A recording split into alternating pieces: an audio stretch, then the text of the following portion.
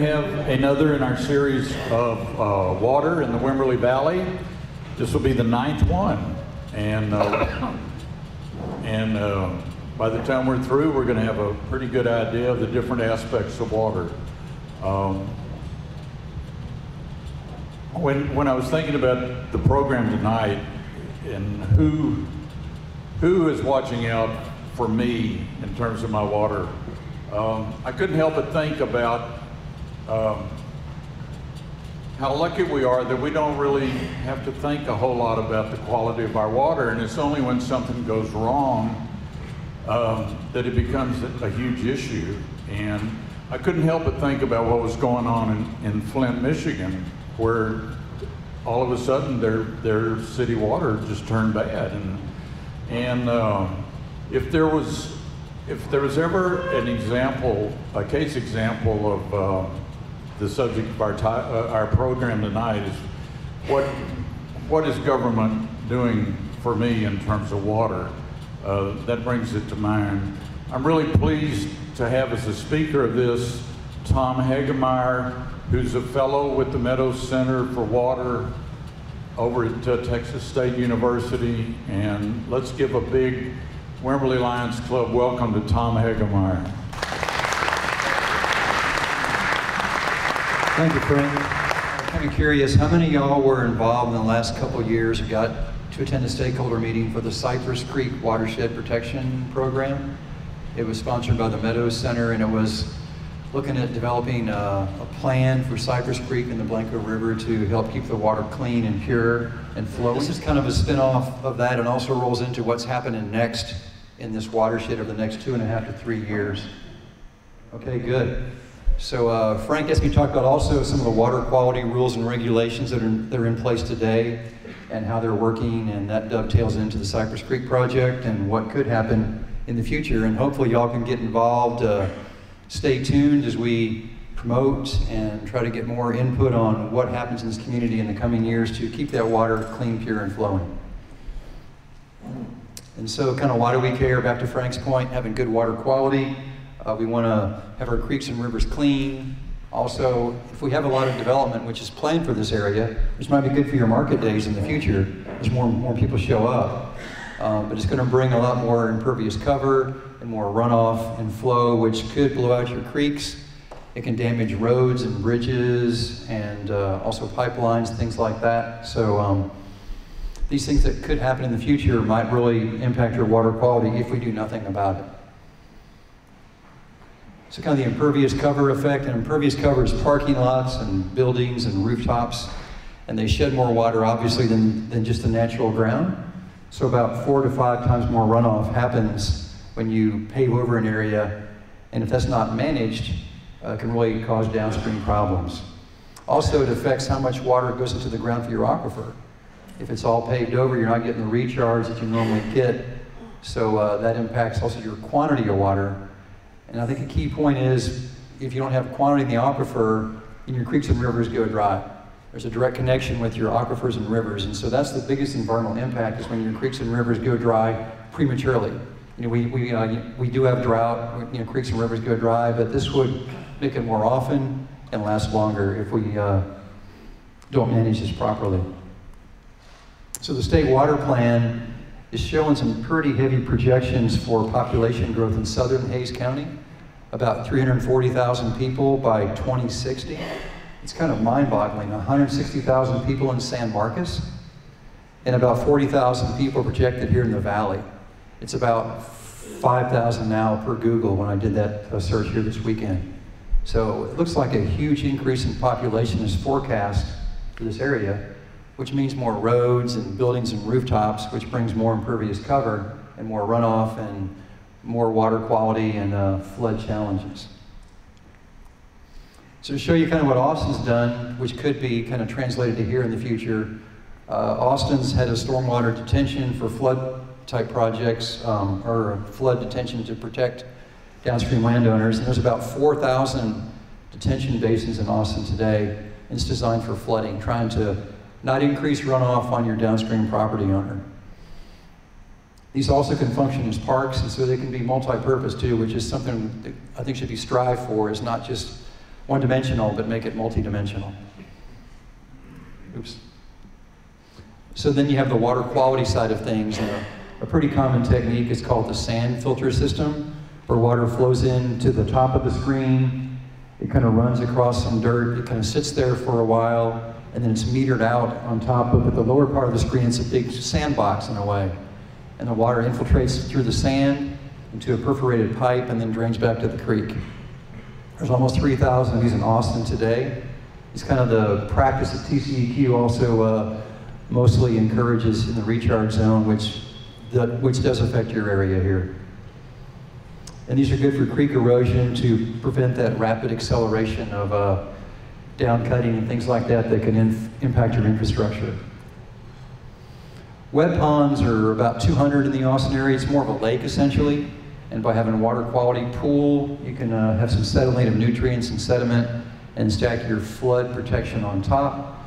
The problem is these ponds need water in this area. We don't have good average rainfall. It's always nothing or tons. And so it doesn't make a lot of sense to me to use your water supply to put water in the lake and then it evaporates.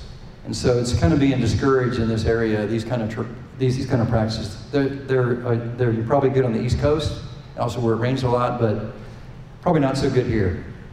But a lot of folks from Houston seem to bring these up with them when you have Houston developers come this way. They like those wet ponds in the Austin area.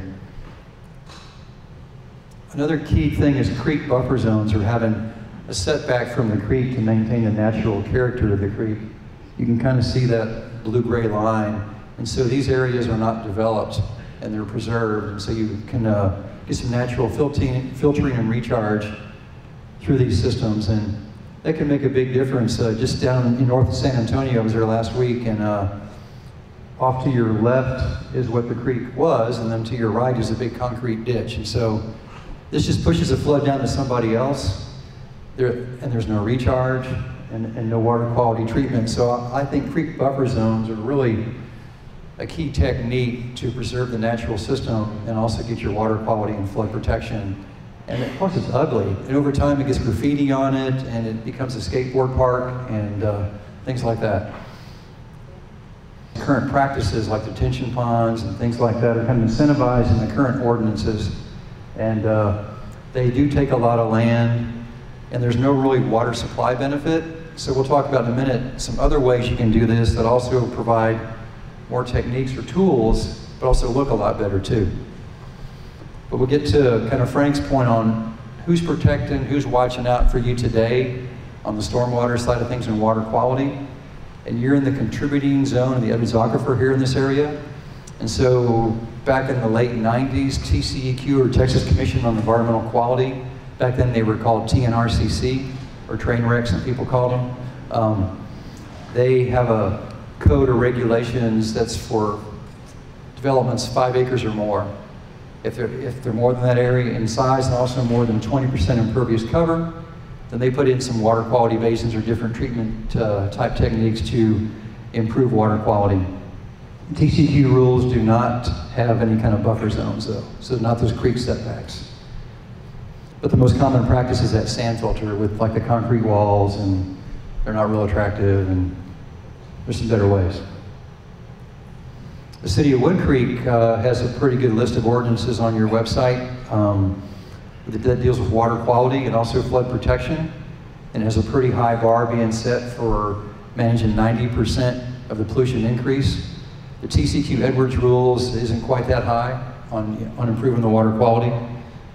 There's also some erosion control type criteria in Wood Creek, and also creek buffer zones that begin at 50 acres.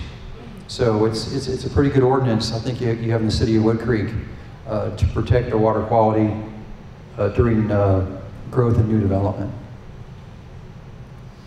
The city of Wimberley didn't quite have that extensive list of water quality protection on like the 90% of its overall treatment. They kind of defer to TCEQ Edwards program, which kind of makes sense. You don't want to have overlapping rules. It gets kind of problematic to trying to get approval from one agency and then one from another for a different set of guidelines. So it does make sense to have one consistent set of regulations. Maybe you just want to have it a little bit better that maybe includes creek buffer zones and things like that. There's also a comprehensive plan Wimberley has that looks out in the future as to where growth might happen and also its intensity. And so that's a good guide as to how you would work your regulations with future development. Then Hays County is more focused on flood control and flood detention, and they defer to TCQ also on the water quality side. And they have floodplains designed for creeks with areas of 64 acres or more. So you're seeing some buffer zone activity, just not as detailed maybe as San Marcos now is proposing creek buffer zones down to 5 acres. So that means almost every creek, every little tributary would have a protective zone to help with filtering water and also solving the flood situation. Hays County may do a drainage criteria manual later in the coming year, so there may be an opportunity to get involved with them to help them draft criteria that can also benefit you and the entire county. Some different practices, kind of back to some alternatives to what we saw, just the more constructed big box type stuff. It was like conservation landscaping, rainwater harvesting, rain gardens are a good option around here, and then pervious pavers. Also, these can provide water supply benefits, and so we think it's good to have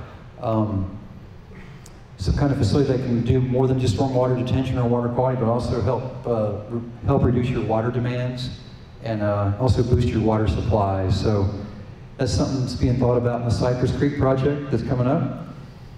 And so conservation landscaping is one option, which is more using native plants and materials versus big lawns and turf, and just having good soil, good native plants. You have a lot less chemicals that are applied to the landscape, and it takes 70% less water. So it's also filtering your stormwater, but in the process, you're also putting less demand on your aquifer and also your water supplies. So it can be a water quality device with those water supply benefits. It's kind of an overall view of what it could look like on steroids there on your right, where someone really just put in all the native plants and had no turf at all. And it could also kind of blend in with a natural hill country approach around here, and it ties into your long-range development plan too. Rainwater collection, y'all probably seen this quite a bit in the area. I know there's like many homes in Hays County that now have rainwater as their sole water supply. And so this can also store your stormwater and not have it run off so quickly, but meet your in-house or in-building demands. And the rain gardens are kind of a smaller pond where they're shallow, but it's planted with native plants, and so they can be maybe a foot deep, hold the water, have it infiltrate in the ground, so it doesn't run off very quickly, but it gives you some water quality benefits, slows down the floods, and then watering's not required for this because it gets watered every rainfall event. So you have the right plants that can withstand drought, and also a whole bunch of water when it does arrive. And the traffic depressions, on your left, you'll see it's pretty common where they have a curb and the tree's elevated. And so no water gets to the tree unless you put an irrigation system. So it's like in a desert almost in a way. And so it kind of makes sense on the right, if you can sink those areas and then have the natural water from the parking lots flow into them and give them a good soaking. And then it can be a rain garden and also do some water quality treatment. And so it kind of makes sense to move more towards storage versus just trying to irrigate some high desert point. And then we have pervious pavers, is the picture here on the right, where the water actually flows through the pavement. And there's an underground reservoir of rock, like maybe 12 inches deep, so the water can sit in that rock as a perforated pipe if your soils aren't really, I guess, sandy. And then that can drain out over time. And so you can actually store your runoff under your parking lot, not have a big pond or big basin, so you can have more room for doing the project you want to do.